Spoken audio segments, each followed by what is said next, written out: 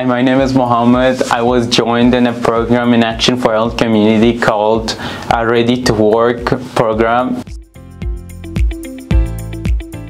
So my main job was to support and support my main coach. His name was Coach Omar.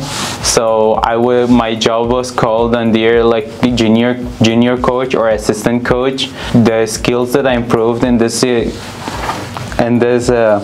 program was what are some challenges of a soccer coach, and also beside of this program, I learned how to improve my soccer skills beside of that. Yeah.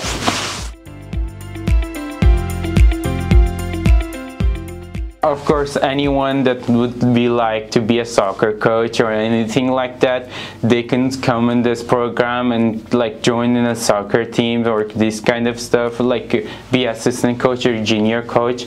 They know what are some challenges of being a soccer coach, and also they know beside of that they will improve their skills, and they can find friends and have fun with this program. Yeah.